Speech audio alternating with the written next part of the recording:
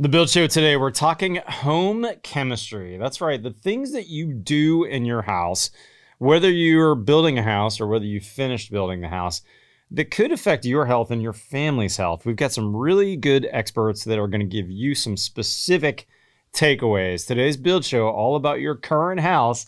Let's get going.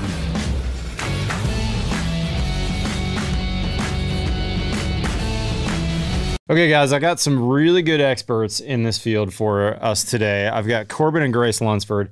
These guys have a PBS series called HomeDiagnosis.tv. You go check that out.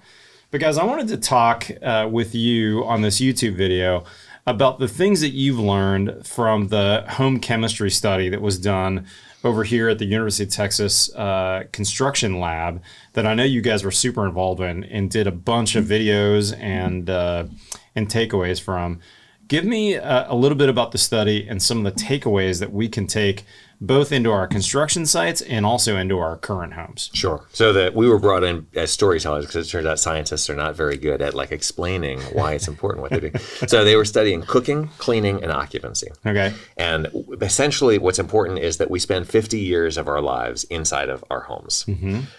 And so a lot of the things that are coming into our bodies that might be not good for us are happening through our skin and through our breathing processes while we're at home. So we need to understand more about this. And so the three big takeaways of what you can do is don't bring bad stuff inside, ventilate, and keep it dry. Okay, makes sense. We've talked about those a lot on the Build Show. Yeah, and so within cooking, cleaning, and occupancy, some of the things that they learned specifically. Well, specifically is the chemicals that you're using in cleaning. Like, think about it. Just take a little bit of a pause. If you turn that bottle around and you're like, oh, I can't pronounce half of these things. I don't know what they are. Or you see things like chlorine, ammonia. Those are major chemistry inducers. Mm-hmm. And basically, you want to try and keep your chemistry low. Interesting. So like my grandparents, when they cleaned 50 years ago, they might use vinegar and water. They might just use water.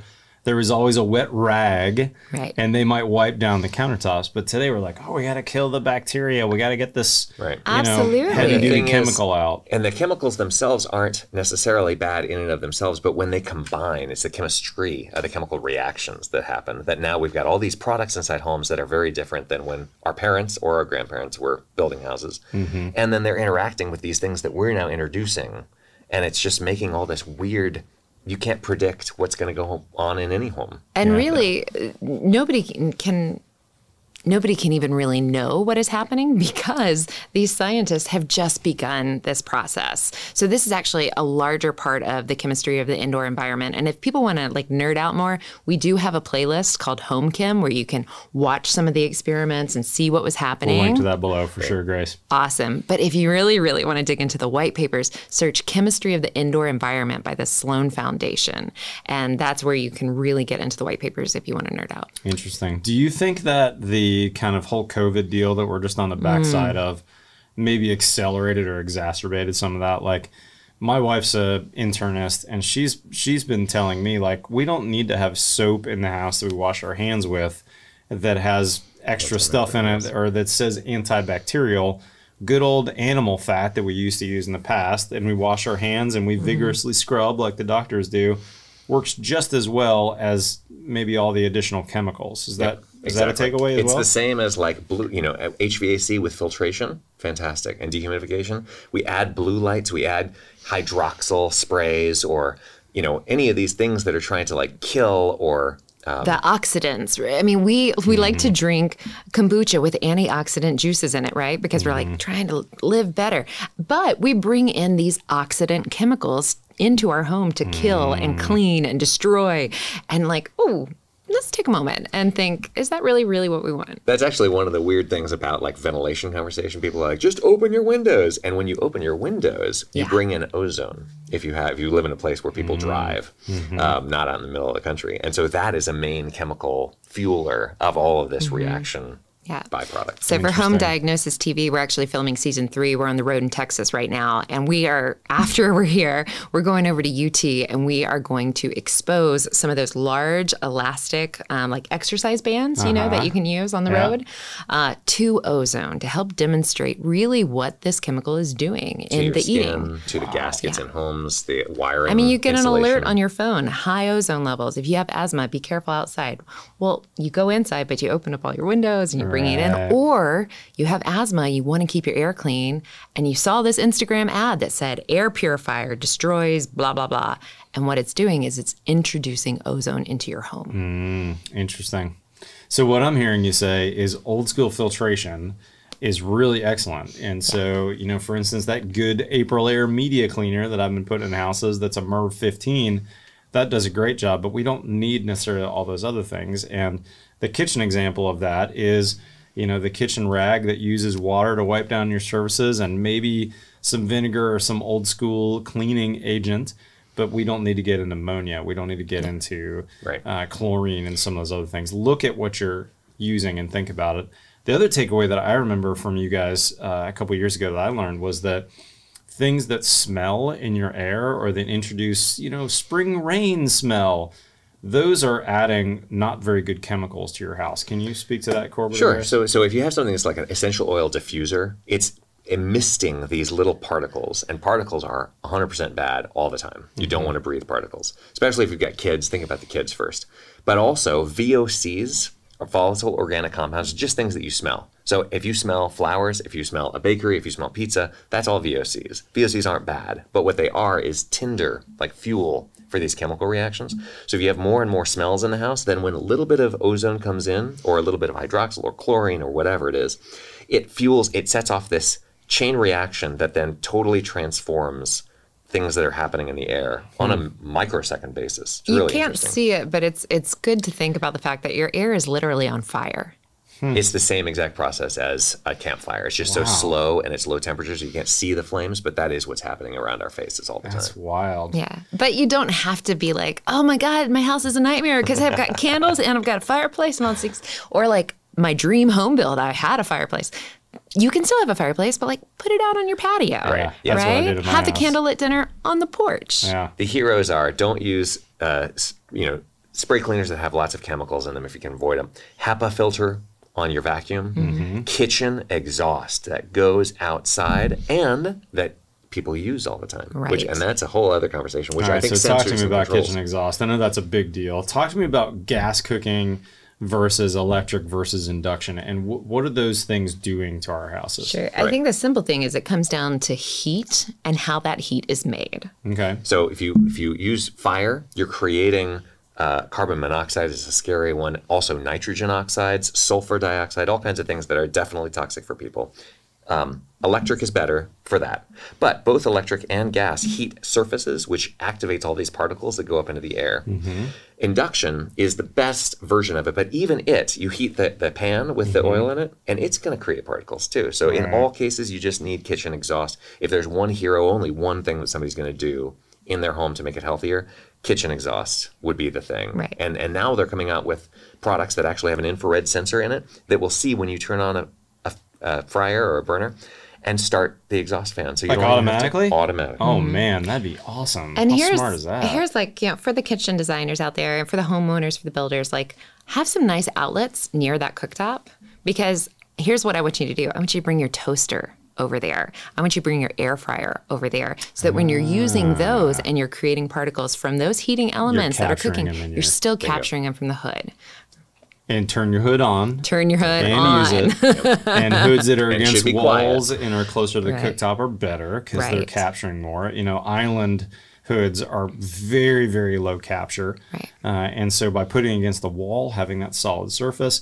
And then I did a video on makeup air, thinking about makeup air and not depressurizing your house. We have makeup air too. We believe in that. And Always our- good things. You know, we built our own house to show that even an idiot could do this. Like I literally built it with my mom and dad. And our kitchen exhaust hood is so quiet that we don't even know it's on sometimes. I'll have to go over and like turn just to make sure that it's off because we've left it on all night and dried out the house, you know, in wintertime. Whoops. Yeah. Oops. Easy to do. Yeah, it is easy to do. But yeah, home diagnosis. So the first season is in our tiny house, and you can watch us go into other people's houses. And then season 2, we were actually filming, we were halfway through it when COVID hit. So talk about silver linings from COVID, right? Not only do we have this new awareness about cleaning and droplets and air, but for us, we had to really take the lens away from going into other people's homes, because you couldn't do that anymore, and bring it all into our build and follow our personal journey, which A, made it more intimate, but I think B, really allowed us to dig into some of these topics much more deeply than we would have. It's a crash course in the fundamentals of building. And y'all have 2 kids, right? We have 3 now. Yeah. You have 3 now. Okay, so why? That happens in season 2. Is this more important for you than, let's say, a single 55-year-old? I think that the bottom line is everybody's house should do what they want it to do. And you just have to teach people to use the language to explain what it is they want. Because somebody comes, even 2 Risinger home clients are going to want different things out of it, right? That's So right. you should just be good enough at building versatilely and understanding the Lego blocks of ventilation, enclosure, HVAC, drying, that you could put them together in different combinations to do different things for different people. For us, health of our kids is super important. So we built a house that does that. We have 0 radon. And that rounds down to 0. It's never truly 0, right? Sure. We have dryness under control. All the things that we wanted. Energy efficiency is really, people ask us like, what are you using to track your energy? And I'm like, we don't do that, because that's not a priority for me. Well, and it's also, it's interesting because it's kind of a happy accident byproduct. I mean, the name of the game with home performance is control. Yeah, that's right. And so that's what we have achieved with this build. And living, you and I both live in very high performance houses that are very airtight. And I remember I got a comment, I got lots of troll comments, but I got lots of comments when I was talking about ventilation. And that's the third piece in your trifecta there that you mentioned a minute ago, Corbett. And in my house, super airtight. And then I've got a fresh air system. I've got a really nice Zender, which you don't have to go to the top of the line, but I went with the real top of the line system. And someone at some point said, "Oh, your house is so tight, Matt, that if you fart in that house, you're going to smell it for a week." And you know what's so interesting about my house is that the exact opposite is true. My house smells so fresh and clean. And I did build a very tight enclosure. I also spent a lot of time and effort thinking about insulation and thermal bridging, all those things, which means that even if I run my ventilation on high to the highest point, boost mode, and let's say I have a delta between the inside and the outside of 50 degrees or 60 degrees, even with that ventilation on high, I barely change the temperature in my house. And so I love my ventilation system, and I love how fresh my house always feels. And so that fresh air is such a big deal in these tight houses. And I think those misnomers of, oh, you're going to kill the person, you're going to kill your occupants, it's so tight. It's actually the opposite. It used to be true when people forgot to ventilate. But yeah, if you think about your ventilation system as like a river that's directing air, fresh air comes in, stale air goes out, and there's this pathway. If you can predict what that pathway is and make geometry and your plan really work for you, it's the same as like when you're planning a roof, right? There's a million, you can go out to any subdivision that's built that's like, you can look at roof lines and just laugh about like how dumb it is. All the water's going to go in this particular place. It's the same exact principle. You just kind of like thinking about pressure imbalances in the home, and it's kind of like Tai Chi for homes. So if you like that kind of a way of thinking, then it suits you. But I like the also, river example. Yeah, and I also want to just encourage everyone to give themselves grace when it comes to building the home, because you're going to make mistakes. Yeah. But you can fix things. You're going to live in them and think that you built the river the right way, and then decide, you know what, the river doesn't quite go all the places that I need it. Like, we even discovered that with our tiny house. We just literally made an amendment to the dehumidifier in our tiny house last week, which changed the path of the river. And there was always this one little place that was kind of stale. And it's like 200 square feet, right? It's called the #TinyLab, and it was definitely an experiment. But we discovered that fresh air too, because we would have people in, and we had 2 cats, a kid, a baby, a composting toilet, a litter box, 2 grown adults, a man, sneaky, and you couldn't smell any of it. That's awesome. Yeah. I love it. You know, we really could probably talk on this topic for an hour. So what we should do is make a podcast on this episode. And in fact, we have already done that. So guys, if you're not familiar with my podcast, we're going to publish this similar time frame. I'll put a link in the description for my podcast. In the meantime, to learn more from these guys, what Corbett and Grace have done, which I think is so awesome, is they're now in season 3 of homediagnosis.tv. You can actually watch it on that website, .tv, homediagnosis.tv. They're educating the public and builders on not just the mechanics and the details like we do in the Build Show, but the why and why it's important to you. And they've got some really good, very specific advice, kind of like what we got to today, about those systems and why you should care about them. And so I'd highly encourage you, go check out their website, go watch their seasons of homediagnosis.tv, and think about potentially even embedding some of those on your builder website, because we want more and more of the general public to understand why building science and home chemistry and all these topics are important to them, so that they'll go to builders like you and I and request a tighter house, a better built house, a house that has more thought and care put into it. Because ultimately, we're never going to build a perfect house, but the better and better we build, the healthier our houses are going to be, the more resilient they're going to be, the more disaster-proof they're going to be. And ultimately, we're going to build better houses than we have in the past in America. And I'm really excited about that. And so, guys, I really appreciate all that you've done to educate me and the builder public out there. We appreciate you being on the show. Thank you. Totally. I'm in a couple of their episodes as well. I'm in 4 episodes. Guys, thank you for coming on. Go check out homediagnosis.tv. I'll have a link to all that in the description below. Anything y'all want to say before we close it out? I know we did kind of the shortened version today. Please keep building good houses.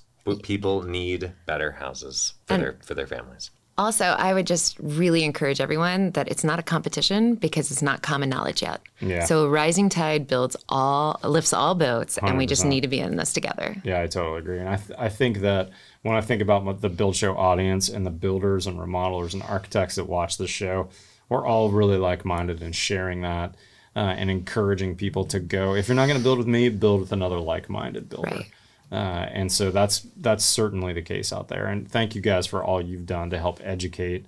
And so go check out their YouTube channel. I'll have that in the description. You can follow them on Instagram, and certainly go over and watch their three seasons now of home. We're behind the scenes filming right number now. 3. Yeah. If you want to join patreon.com and really get into the dig on the show, you can do that. And season 3 will come out sometime the end of next year, beginning of 2023. All right, good deal. On But PBS. season 1 and 2 are up right now already on homediagnosis.tv.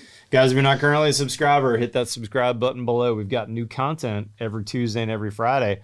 Follow me on Twitter and Instagram. Otherwise, we'll see you next time on thebuildshow.com.